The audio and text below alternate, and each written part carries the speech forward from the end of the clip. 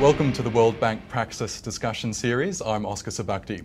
I'd like to welcome our audience here in Sydney and those watching on APAC, online and listening on radio, and everyone watching in Dili, Honiara and Port Moresby. And don't forget, you can follow the discussion on Twitter using the Pacific Praxis hashtag. Well, this month, Papua New Guinea celebrated 40 years of independence, providing an opportunity to reflect on how far the nation has come and to consider the challenges that lay ahead. As the Pacific's largest country in size, population and economy, Prime Minister Peter O'Neill believes PNG is entering a period of change never experienced before. Papua New Guinea is also securing its role in the region as not just an economic leader, but as a driver of the broader regional policy agenda, which will be on display when the nation hosts the APEC Forum in 2018. The nation also recently hosted the successful Pacific Islands Games and the Pacific Islands Forum, which is now chaired by Prime Minister O'Neill. So, what lies ahead for PNG? Will the government's 2050 vision plan take PNG forward? And how will the nation continue to cement its position as a regional leader?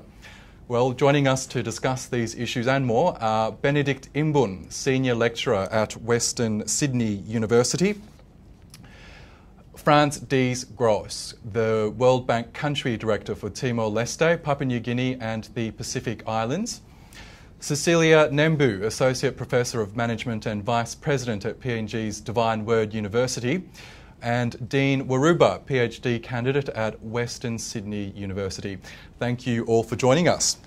So, as we all know, PNG has celebrated 40 years since it became independent from Australia. Some of you went back home to witness the celebrations for yourself. Cecilia, if I could start with you.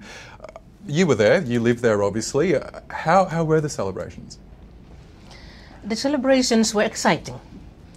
Exciting in the sense that everyone was engaged in it, from the little children up to the adults. I think we have come to a stage where the people actually are together.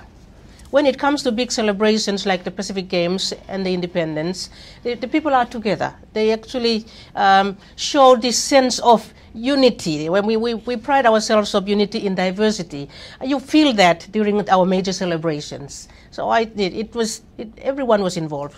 I'm particularly impressed with the school children. The schools actually get the children to dress up in their traditional costumes, and the day before independence, that day is not, it's actually taken up for cultural activities and displaying their national pride in dressing up in their traditional costumes. So it was great. Excellent. Benedict, you and Cecilia are among, I guess, the first generation of those who are around since independence. 40 years on, paint us a picture of how the country is at the moment. Well, I can relate to myself. I mean, 1975, I was 11 years old, doing grade 5 or 6, 5 or 4 around that time. And, there was excitement, euphoria, but very little communication. We were getting independence, some of them said we were getting independence from Australia. So there wasn't that excitement in a sense that we were looking forward to something, but that something was hardly, could be explained. But I went to high school, if I can relate it all along. Things became clearer, high school I could get a job because I came from a village, attended a mission school. Came to the university, then started university and then became an academic in the process, came to Australia, attended a few universities here and went back. So in that short span of time, I could see we have achieved. If I'm a testimony to that 40 years, from a village level coming, acquiring education along the years, and then teaching here, teaching Australians for that matter, the subject they like, industrial relations. You could see we have achieved a lot. With that, but still we have a lot to do. As the discussion goes on, surely others can explain and we can talk more. So we have achieved. Excellent. In terms of human resource development, yeah. But yes, there's more work to be done. That's right, and we will look into those challenges a little later in the discussion. But Deane, you weren't around, obviously, when PNG gained independence. But from when you were born and from your experience in the country, how have you seen PNG develop since it did become independent on its own? when I was born, we had already been independent for about 6 years. And at that time when I started primary school, I remember on every Wednesday, for Mufti Day, I wore a tree bark with leaves. Here I am sitting in this conference in the biggest city in the Southern Hemisphere, studying a PhD and talking to you. So you've seen a lot of development in such a short amount of time. Yes. It is hard to believe, isn't it, that it has only been 40 years, and you look at a country like Australia in excess of 200 years, you know, there's still a lot of, still a long way to go, as Ben, you said. And we will talk about that now, I guess. Can I ask you, Franz, from the World Bank perspective, obviously there is a particular focus on PNG. Can you just explain to us what you see as the achievements, I guess, that PNG has acquired over the recent years? Well, let me just say, at 40 years, it is a historic milestone for PNG. And it behooves us to look back and to focus on some of the things that have gone well, first of all. For one thing, PNG now is richer than it was, significantly richer than it was at independence. At independence, average incomes in PNG in 1975 were about $1,500 per person. We're now at $2,400 per person. And while that rate of growth from $1,500 to $2,400 isn't staggering, certainly not by East Asia standards, it is a significant improvement. The economy is not only bigger, it's much more diverse than it was 40 years ago. You know, at independence, there was one big mine, that's Panguna in Bougainville. Now there's quite a few of them. There's a number of large mines. There were no natural gas developments at all in PNG. Now there's a huge $19 billion natural gas export project. At independence, agriculture meant basically cocoa, coffee, tea, and copra.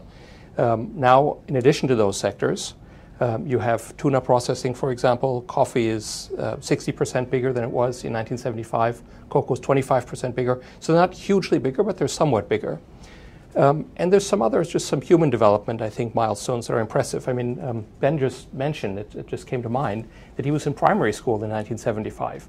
Well, if he was in primary school, he was one of only 50% of primary school age kids that were in primary school in 1975. Today, 96% of primary school age kids are in school.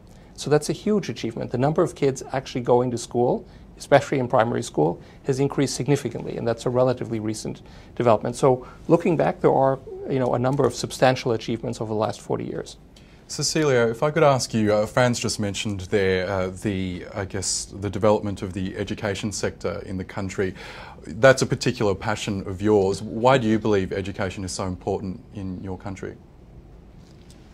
Let me begin by saying I actually graduated with my bachelor's degree 6 weeks before independence. So I've been working for 40 years while PNG is 40 years. I believe very much that everything depends on education. Singapore has demonstrated this very well. A number of other countries have got on board. Finland, I believe, in Europe, or is it Switzerland?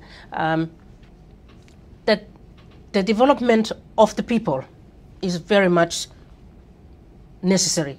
You cannot do anything else without educating your people. And I believe the developments that, or if there are any, and the drawbacks in our development at the moment have got to do with our level of education. We have come a long way. At independence, we had 2 universities. Now we have 6. We have an increasing number of tertiary institutions. So that sector is growing, but still there's a lot of room for improvement. So yes, the number of graduates coming out of university has grown since independence, but I would like to see more graduates coming out of university. In order for us to, with our 2050 vision, with the 7 pillars, number 1 is not by accident that number 1 is human development, youth and human capital, youth and people empowerment, because you need to educate the people in order that you can do anything else. Yet to defend our country, we need educated people. The army has got to be educated. The police have got to be educated.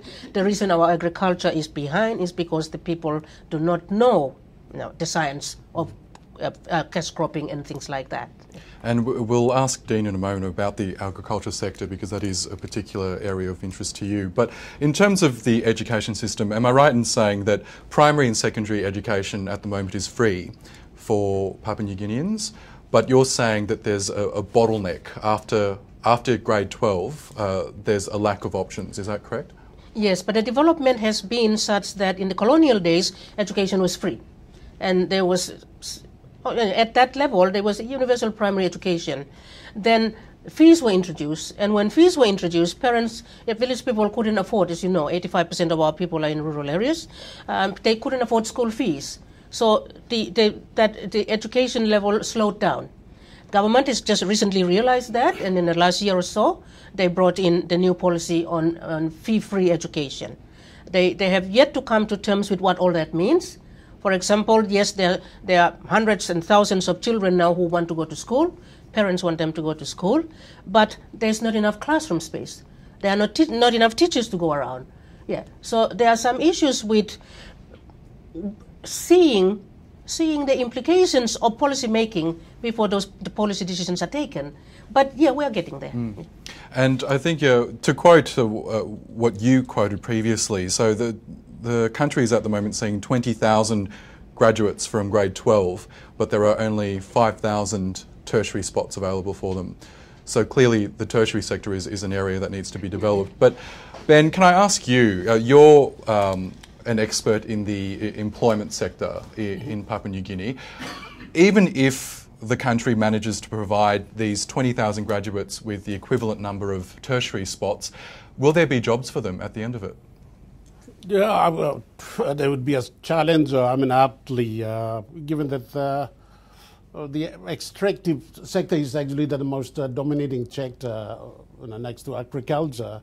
But the extractive sector is more capital intensive, fly-in, fly-out consultants, miners based in Cairns. So there is little trickle-down effect that would trigger the economy to sustain or provide more employment opportunities. So although the government has gone, hugely in favor of, the human capital or human resource development, alternatively on the other side, they haven't actually done much more on the labor market side in terms of, youth empowerment or labor market initiatives, or to absorb, particularly in the agriculture sector. So that's where the mismatch is. That's where the challenges are, probably down the line. After having a cohort of core group of all these educated people around, putting pressure on the government, then obviously gradually they would come to realize that they need to create jobs. That's where the missing link is. And obviously, a lot of Papua New Guineans have migrated as well, particularly with the extractive sector. A lot of them work here, but that's in relation to the demand for skills and other things. But 80% of everybody or 100% everybody is contained in the economy, but courtesy of the subsistence sector, because there's probably 1,000 jobs are created annually by the PNG labor market. So if 20,000 people are not absorbed in the formal system in terms of furthering their education, obviously the one-talks or the relatives or the subsistence sector is absorbing them. So that's a huge challenge for the government of the day on the subsequent government. Okay, so job creation is another challenge. That's right. Deane, now as I mentioned, agriculture is a particular area of expertise for yourself, and you mentioned, Cecilia mentioned that one of the challenges is to educate the people who are currently in agriculture about, I guess, better techniques for their industries. Is that a problem in your view? Firstly, well, agriculture in Papua New Guinea evolved independently from the rest of the world some 10,000 years ago. With that, we've had our own practices of how we farm. In my opinion, that now needs to change if we are to move forward. Agriculture that we need is, say, cash crops, where monoculture, where you're cropping cocoa, or if it's intercropping, it's just two crops, but not like before where there's a bit of taro, banana, cassava, and we're only planting perishables, things that we can't store. So Thus, when we have a situation like we're going through now with the El Nino, we can't store because we're not producing crops that we can store in later. We can't produce crops that we can store and sustain us now. To get our people to appreciate cash cropping, they have to understand what it is for. At the moment, in my opinion, we're seeing these cash crops as a means to an end. I'm planting cocoa because I need to build this house. The moment I put the tin roofing up, I go back to doing my own thing until, okay, I need to buy a generator. I go back to my cocoa garden, clear it up, and then go again. This is the mentality that we need to change if we're to move forward, if we are to keep a constant supply of our produce, to maintain the economy, to drive and stimulate our economy. But agriculture still has a important role to play. More than 85% of our population rely on in the rural communities. They rely on nothing but agriculture. It is a very fundamental key in our development moving forward, in our Vision 2050, in the pillars that we have. I think agriculture is a cross-cutting thematic theme that you could probably answer 3 of those pillars for development and moving forward. And it'll be, if we achieve our vision, agriculture will play a very vital role, and agriculture and natural resource development, a very vital role in where we'll be 50 years from now. And I'm excited about it because I hope to be part of it. Excellent. And Franz, you were recently in Papua New Guinea. What were your observations? You listed some of the impressive achievements that's happened over the last 40 years, but are there areas of improvement that you saw? Right. I mean, let's just pick up on what Deane said about agriculture. I mean, essentially, you've got a country that's still 85% rural, where about 3 to 4 million people derive at least some income from cocoa and coffee. And I began by saying, today there's 60% more coffee production than there was at independence, 25% more cocoa. But if you scratch that surface a little bit, it's not a pretty picture. I mean, what you see, and I was just up in Mount Hagen, for example, 2 weeks ago, right before the independence celebrations. You visit family farms that are growing coffee, for example, and you see trees that are 20, 30, sometimes 40 years old as the whole country. And they're really pretty scrawny. You've got maybe 10, 15 cherries on a tree that should be carrying hundreds. So what you have is a lot of people that are maintaining sort of a toe in the coffee production sector, but they're not running their farm as if it were a real source of continuous income and livelihood. And if you could produce many times a family farmer on the same amount of land by rejuvenating the coffee trees, for example, you could be producing much, much more. And it is a matter of education. It's a matter also of course, having the supporting infrastructure, the access roads, the electricity, the processing facilities, etc. But, if you're going to, we talked, Ben did, about where the jobs are going to be coming from. Part of it is being more productive in agriculture and then building on that to process the yields of agriculture. That's where the jobs are. They're in tourism, they're in services, but they're not so much in mining, where you're going to have a few very well-paid jobs. But mining doesn't tend to generate enough jobs for a country like PNG. Okay, before we go to questions, let's briefly talk about the Vision 2050 document. So this was a document that was developed by the Samare government in 2009. And to quote Mr. Samare at the time, he said, "We leaders and people must know where we want to go before we can decide how we should get there." Cecilia, can I start with you? What do you think about the Vision 2050 document? Summarise it for us first and then give us your view. Vision 2050 is actually a strategic plan, a 40-year strategic plan for Papua New Guinea. The vision is that between 2010 and 2050, we would address the 7 pillars such that by the year 2050, we will be a smart, wise, fair, and happy society. Now, that's a mouthful, but we need to make it work. The task force that put that together on behalf of the government put it in the form of the 7 pillars. Now, the 7 pillars I see as 7 strategic objectives. The first one is human capital, youth and people empowerment, human capital development. The last one is to do with strategic planning, to actually continue to get involved in strategic planning and implementation monitoring. And then in between there's defense and there's environment and the others I you cannot list them all off by heart, but I think it's a very good plan because actually it's derived from our 5 national goals, directive principles, which were put together at the time when we were preparing for independence, and we put together our constitution. Yeah, and I think it's a very good document. What makes me happy about it is the fact that both sides of the House have accepted it. The bureaucrats and the whole society, at least, and those of us in the education system, have taken very seriously the first pillar because, as I mentioned earlier, we cannot do the other 7 without addressing the first one, which is to educate our people. And I believe that if we educate our people at every level of education, from the technical to tertiary level, to schools, starting in the schools, then we're not going to realize our plan by 2050. But I always say to the young people when I'm speaking to them that this vision is for the young people. I say it's for you and your children and your grandchildren because I've lived mine. Yeah, in Papua New Guinea context, I have worked for 40 years. I'm ready to retire. But I encourage them to take ownership of this plan, this strategic plan, and make it work.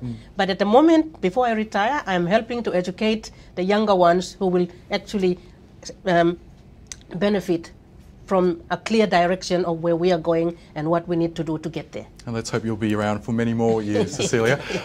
Ben, do you agree with Cecilia? It sounds like it's a very positive document that has widespread support politically. Do you think it is achievable? Well, it's achievable would be, I tend to see more idealistic, more on an abstract level, but with how we are going with the development of human resources, obviously we are making huge steps towards empowering people with education skills, but it has to be pragmatic, applied. 85% of the people obviously live in villages, isolated from whatever happens in Waigani.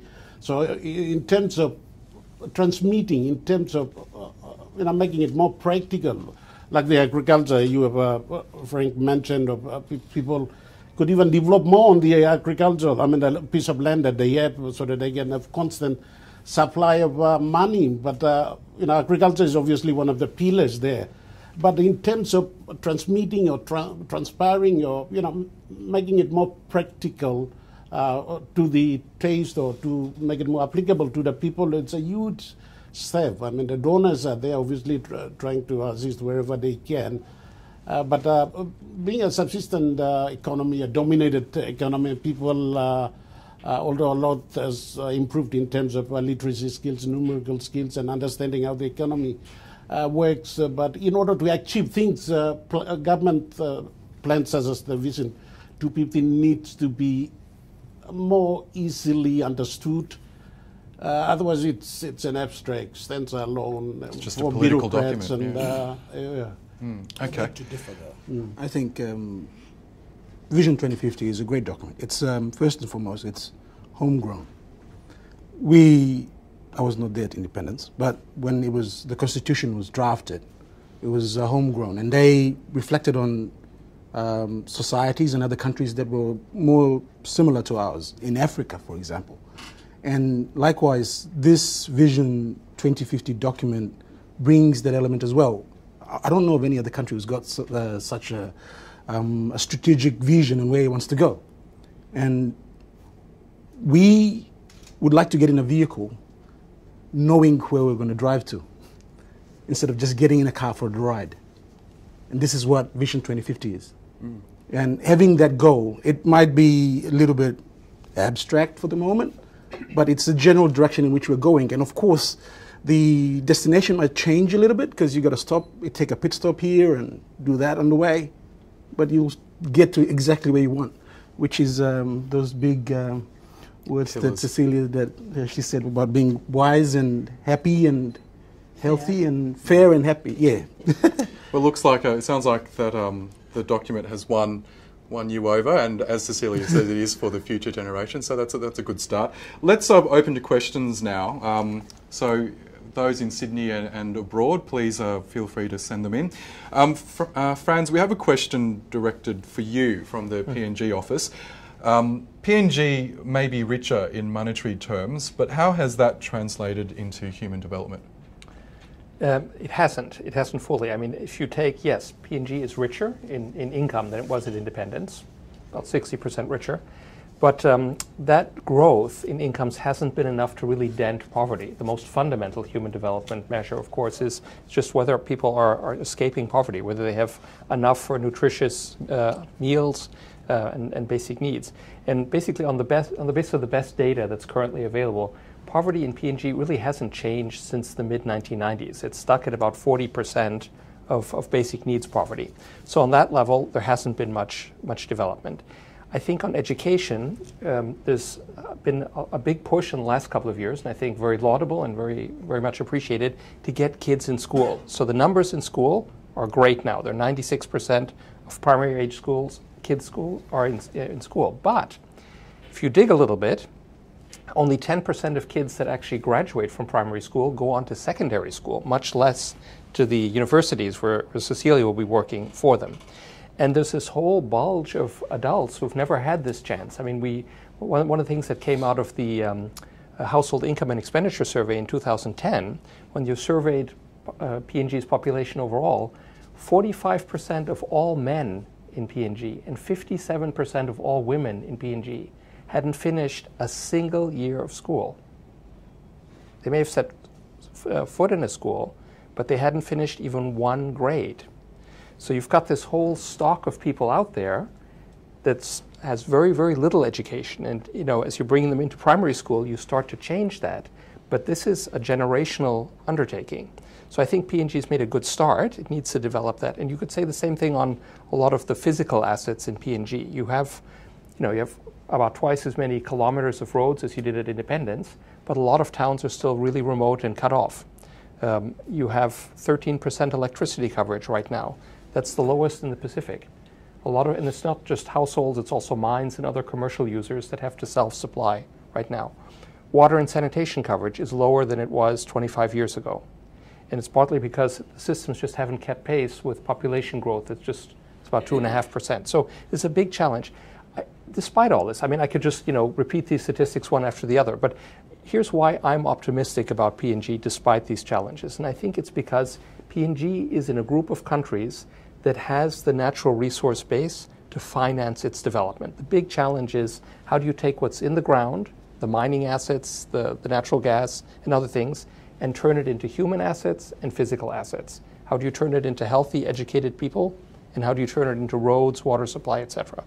And so there's good stories on how to do that. They've taken one good step just last couple of months, is to set up a sovereign wealth fund, for example. So at least what's taken out of the ground, what's paid in royalties and taxes, at least is accounted for. 50% of it flows into the sovereign wealth fund. We'd like to see that go up to 100. I know the government's is thinking of that, but at least you've taken that first step to say, let's be transparent and accountable with what's coming into the cash register. And then the next step is, when you take it out of the cash register, make sure that you get good education, good roads, etc. out of that. Excellent. Can I sure, yes. interrupt?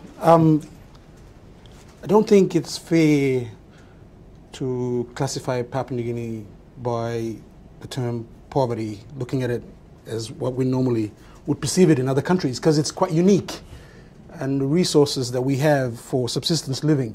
So the term poverty must not be seen as people are going through trash, or translated to, if you're using money as an indicator, they've still got plenty of food, nutrition from other sources.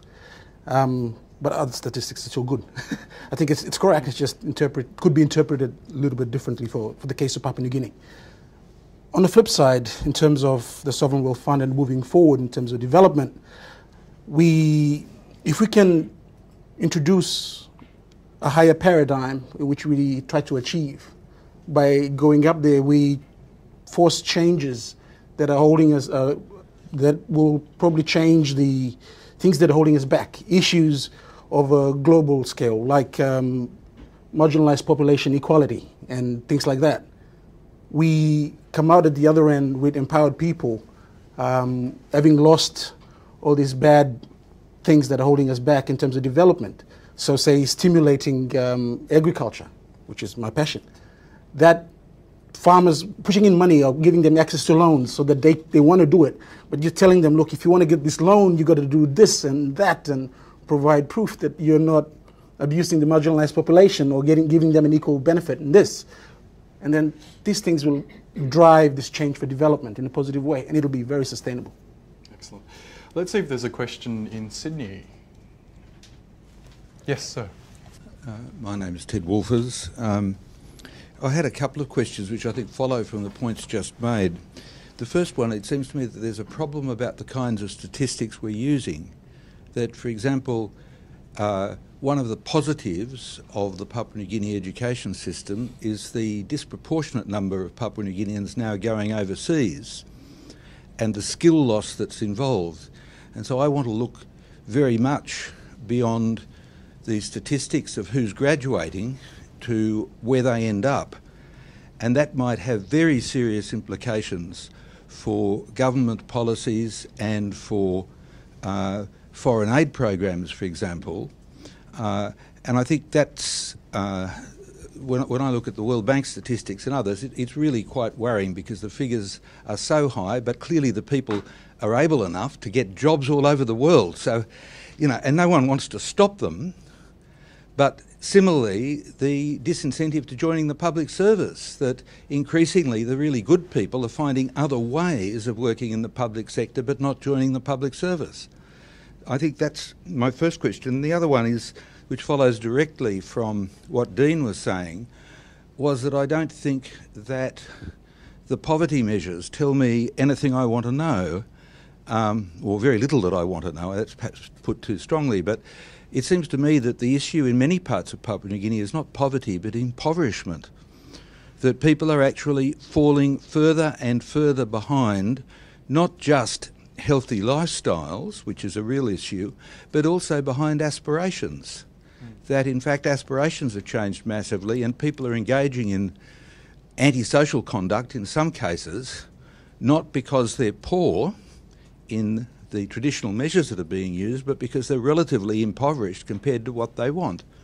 And I think I'm just suggesting that it'd be very useful to hear the panel members talk about these kinds of issues and the kinds of measures that we might use to address these, what I would regard as very important issues. Okay, thank you for that. And let's start with the first point, the so-called brain drain, I guess, that many countries experience, developed and developing, but it can particularly have an effect on those emerging countries. Ben, you feel quite strongly about this brain drain. What are your thoughts to this, about it? Well, brain drain obviously has to happen. I mean, obviously when there's a demand for labor, or, you know, now that we are in a globalized world, people move, and that's what people are freely doing. But as I mentioned at the outset, there are always some 1,000 plus number of Papua New Guinean miners in Australia, and they've been exposed to, you know, Australian style, you know, working arrangements, running mines, and with Australian employers working in all over the place in PNG mines. So they came here when the mining boom started, you know, a few years ago, and so that needs to happen. I mean, it might not be a significant number for a lot of countries, since migration has been a way of life for them. But for PNG, obviously, there's a vacuum, you know, in terms of, for the years, you know, a country has built up all this skilled human labor, and then they start to migrate. But the PNG, I mean, the mining sector is capital intensive, and there's a dual salary, and expatriates and a bit more than the PNG counterparts, and it goes for the public service and other things as well. So obviously those things are happening. And as Ted was saying, I mean, statistics relating to that, those things are happening, but what's happening is statistics is a development issue in PNG. Policies are made in a vacuum, supply of labor or graduates to the labor market, or demand for it is, at least the reliable statistics is not there. The statistics, reliable statistics is a development issue. It's not aiding the development issues in terms of good quality policy making. And unless and until we reconcile that major issue in terms of what we want to achieve with quality figures, we won't be able to achieve the Vision 2050 stuff that we talked about. And to run a country on a complex scale with, matching good statistics with good policy, it's a huge challenge. And a lot of documentations have been done for the need to come up with reliable statistics. Obviously, we have the statistics office, but it's not happening. Okay, so it sounds like it's quite a potentially divisive issue in terms of how you relay the development of a country. But let's move on to another question from Solomon Islands, directed at Cecilia.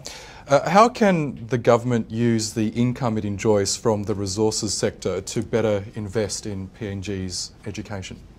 The government needs to direct or manage the funds carefully in such a way that the different levels of education can be addressed. So, for example, higher education has been underfunded for the last maybe 20 years or so, as far as I can remember. The government needs to be able to fund more education, more of higher education.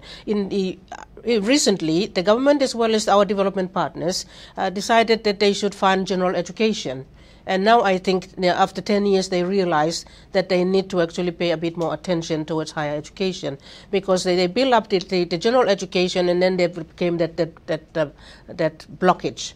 And so something else has to happen. So investment in higher education is critical. In my view, the more funds need to go to the rehabilitation of infrastructure, salaries for academic staff. I think the point that Professor Wolfers was alluding to was, why are the people going overseas? The salaries are not equitable. They're not fair. Yeah, the dual-based salary system in the public sector is not working. Can you just, sorry to interrupt, can you explain the dual-based wage system? The dual-based system, some people will tell you that the dual-based system is no longer there. That is a matter of debate, because I've been there since independence and I know that it is still there. The dual-based system is where in the colonial days, the colonial administration actually set a different set of salaries. Actually, the Australians had one system, the British people had one system, the New Zealanders had one system, Papua New Guineans had one system. Now, it was that way in the colonial days because there were very few educated Papua New Guineans.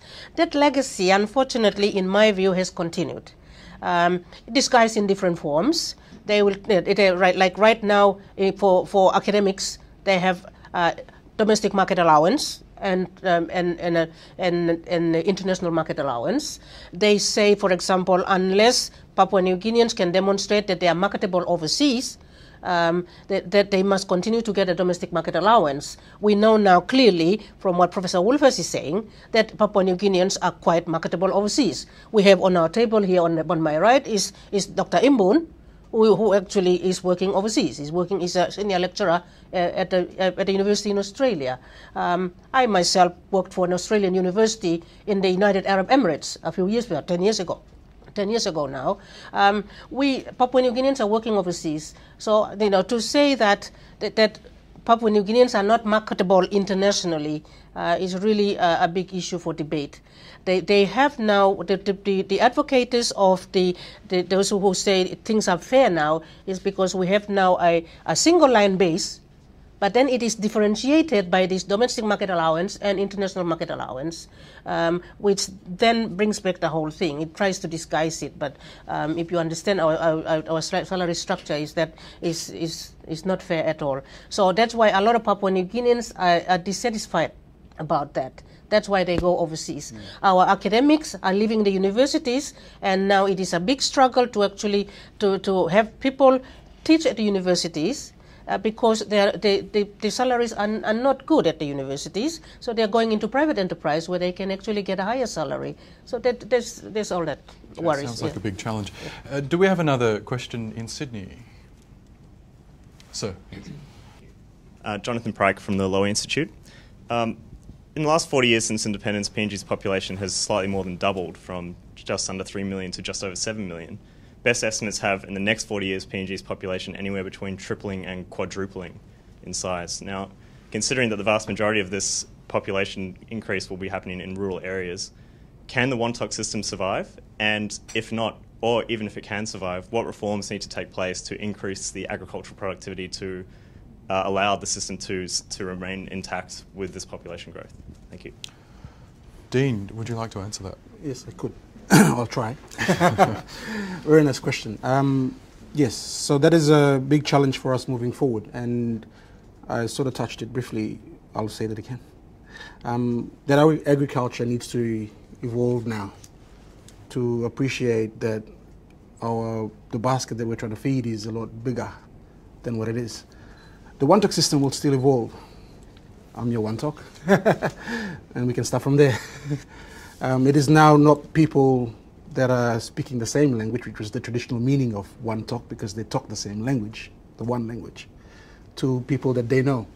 And communication and social media and everything else that is coming out is putting people together in touch with each other more.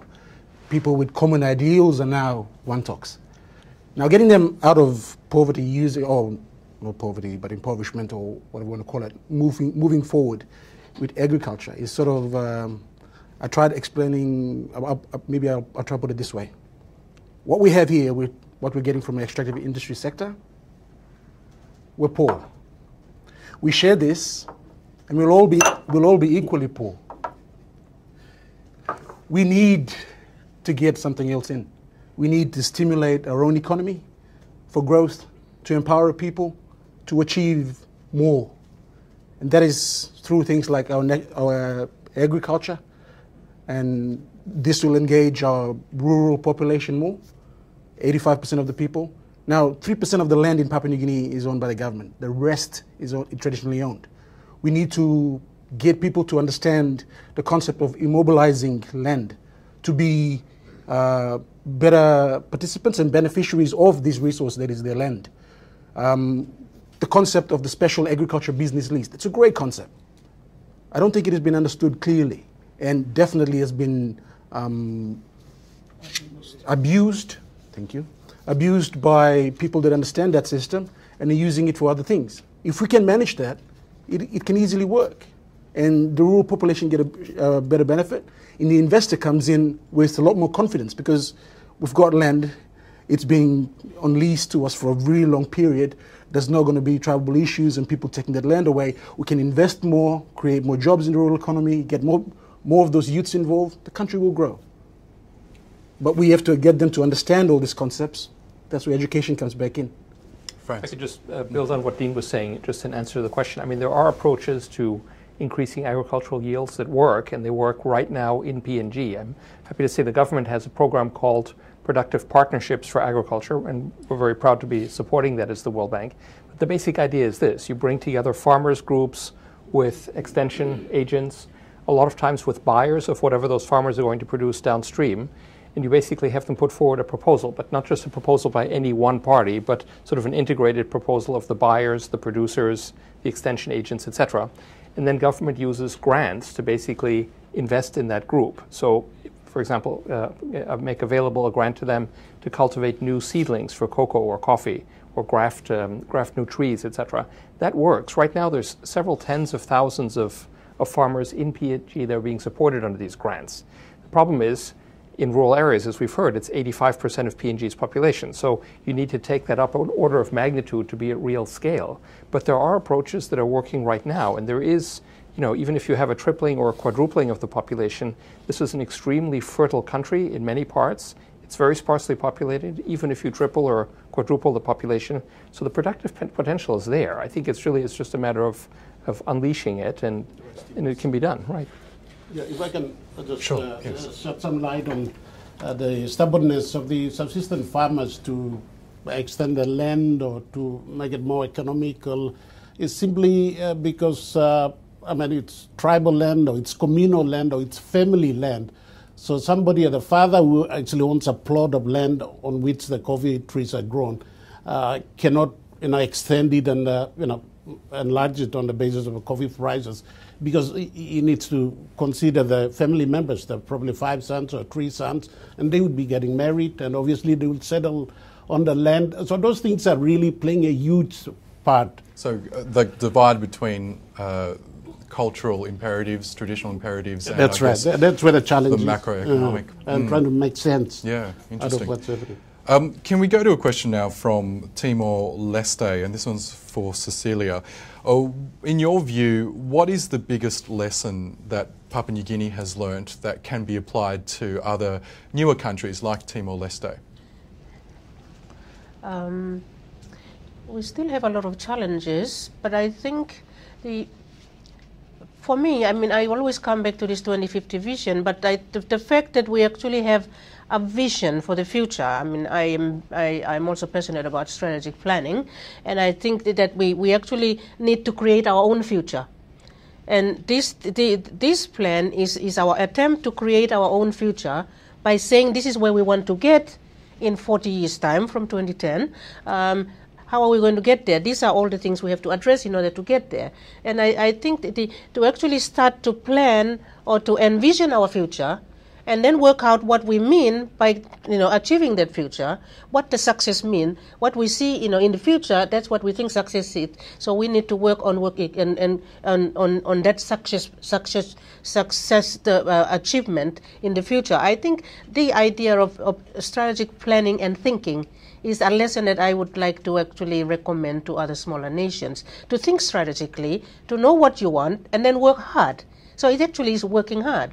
Right now, PNG, I'm not sure whether we actually know what it means to work hard, but in order for us to actually achieve our vision, we must work hard. To be happy and fair and smart, we must work hard. And so there is an element there that we don't mention very often, is working hard. So we're going to teach ourselves how to work hard and teach the younger people how to work hard. And I recommend to the other smaller nations to also teach their people to work hard. Excellent. Adding on, appreciating Vision 2050 again, that's a long-term goal for the 40 years. We also have a medium-term development plan, which is every 5 years. So it puts us to try to achieve those goals and more. And then, of course, the short-term plan, which is every year. That's like by the end of this year, we try to achieve this. They will fit into our 5 years and eventually our bigger plan. So I think moving on from an advice to our friends in Timor-Leste is having a plan like that, but also putting in monitoring and evaluation indicators in between to see where you're going all along. Sound advice. Okay, is there another question from Sydney? No? That's okay, because we've got many from overseas. We've probably got time for a couple more. So there's another question here from Port Moresby. This is open to anyone in the panel, but we might just get one person to answer it. So development partners have been pouring aid into PNG to develop various sectors. Now, 40 years after independence, there's no evidence of an adequately trained workforce. Why do you think that is? I guess that's your area of expertise. So despite the development agencies and the aid that PNG received, is there a workforce to reflect that investment? I mean, obviously, the aid donors have actually come in a big way, and they continue to support us, Australian Aid, European Union, World Bank. I'm not sure you guys are donors. But there is a place for them. I mean, the Vision 250, we cannot achieve without donors. So they have continue to relieve the PNG government of its major responsibilities. Having said that, there's been a lot of criticisms on the donors as well of bringing in consultants, and a third of, fifth of the, expenses are paid on them, and those things go on. But we cannot develop the country without them. So obviously they are, absolutely necessary to partner the PNG government in achieving those goals. But their contribution has been tremendous. Where the government has failed in terms of providing markets for women and children to sell their produce. Those of you who have been to Mount Hagen, there's a big market, the biggest in the country, put up by Australian Aid. So the PNG government concentrates on other bigger things. And these are things where, in terms of funding the HIV and AIDS programs, the donors have actually come in a big way. And if it wasn't for them, obviously, we wouldn't progress the way we have. So there's still very much room for development partners and donors. That's right, yeah, a bigger room, yeah. Okay, before we end the discussion, can I just ask each of you briefly, what's your outlook for Papua New Guinea? Is it a good one, a bad one, in between? Can I start with you, Deane? Thank you. Obviously, it's going to be a good one. I'm excited to be part of it.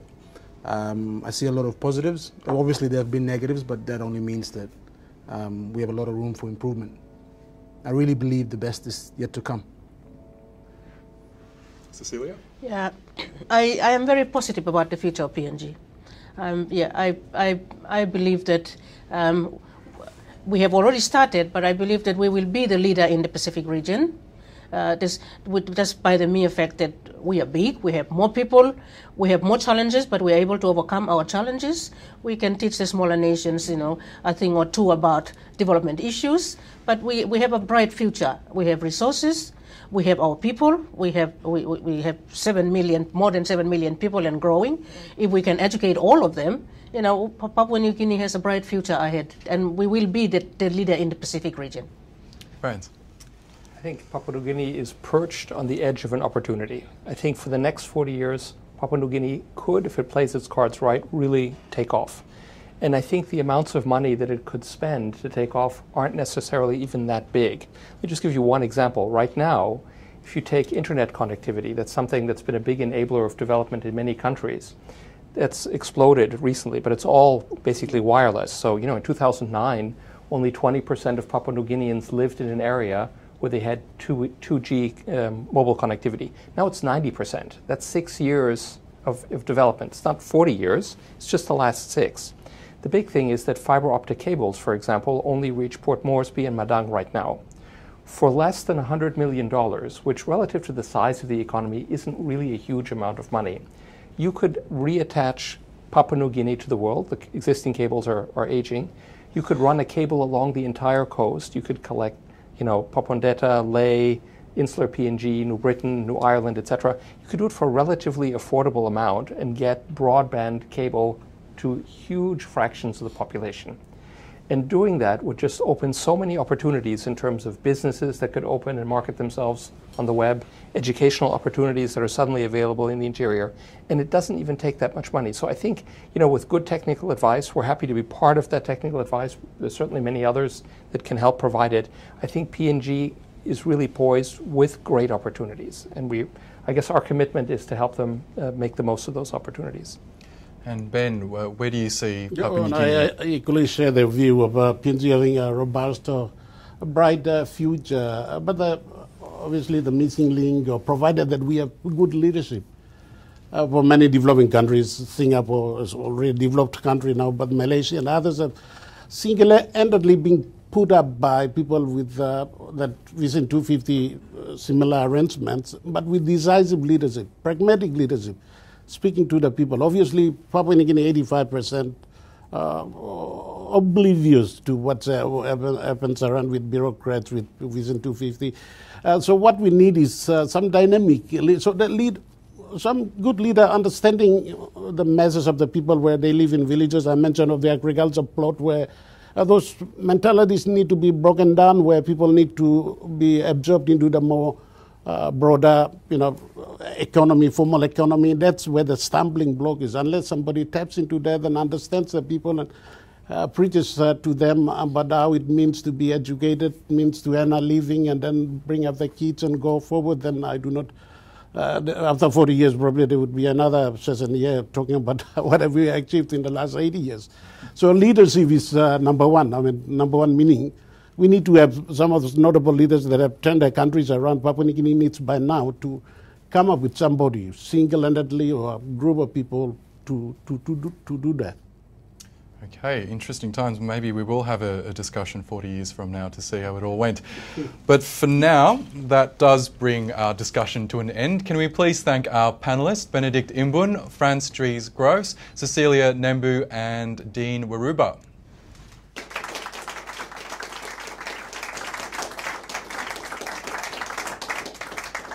I'd also like to thank everyone joining us either here in Sydney or from afar. And remember, you can view this or any of the other Praxis discussions at worldbank.org/Praxis. Until next time, I'm Oscar Savakti. Thanks for your company. Bye for now.